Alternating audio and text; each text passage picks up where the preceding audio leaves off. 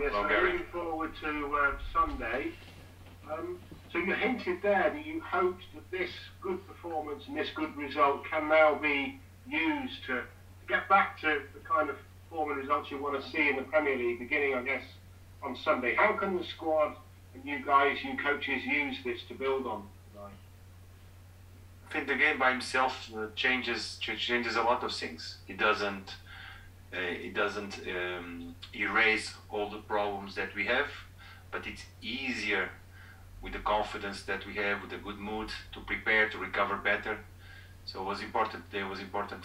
But we know that Sunday is going to be a different game and a very good opponent. Yes, you say a very good opponent. Obviously they'll be boosted, their confidence will be high after the result against Manchester United last weekend. Of course, and they have a talented squad, a very good manager team. So it's a tough task that we had ahead of us on Sunday. But we will be ready. At home, huge factor for us. Home factor is huge, the support of our fans, and with the atmosphere, we will compete and play the game. Harry Kane has in the past been a slow starter to the season. Maybe that's happened again. Do you think now, tonight, and performance, he's got a smile on his face again, I noticed at the end of the game. Is he now going to kick on, become the Harry Kane that we know in the Premier League? We all wish and hope so. And this is what we need. All the players in the best of their qualities for the team. Thank you.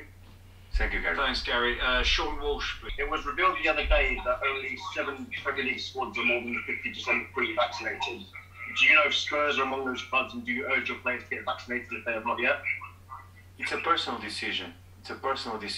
What regards to vaccination, it's a personal decision that we respect. Of course, we are supportive that everybody in the population is vaccinated so we can deal with this pandemic better. Thanks, Sean. I want to ask you about Giovanni Lo Celso. Obviously, he's had his kind of issues this season with the isolation in Croatia, things like that, and obviously seems to be slowly coming back into it. I just wondered what you kind of feel his best position is. We saw a couple of different positions tonight for him, and obviously varying impacts in them. I think in terms of position of Giovanni, I think he's a versatile player, very versatile. You just take a look at his career. Not too many years ago, he was playing as a defensive midfielder I think in PSG. Then he moved to Betis and play higher on the pitch. It all has to do with the shape of the team. But I think Gio is a very talented and versatile player that can play in different positions in front.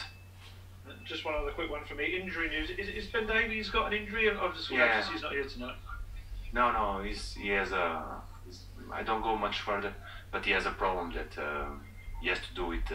Can I speak freely about that?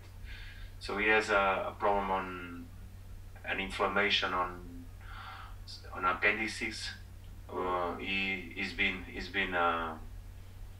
taken care of. He did some scans, but he was not able to do that today. He was not able. He was in pain. So we wish him that he recovers soon and can join us.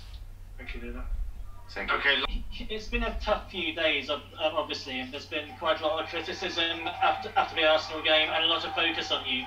And maybe during your time at Wolves and in previous jobs, you never really had criticism like that because things were generally going quite well. Has this been one of the toughest weeks of your career in management? Look, football is what it is. Criticism is something that we as professionals have to be ready for it. And I understand the criticism, but I don't, it's not my focus. My focus is on preparing the team, finding solutions to help the players. This is what my focus. And during my career, I had a lot of criticism.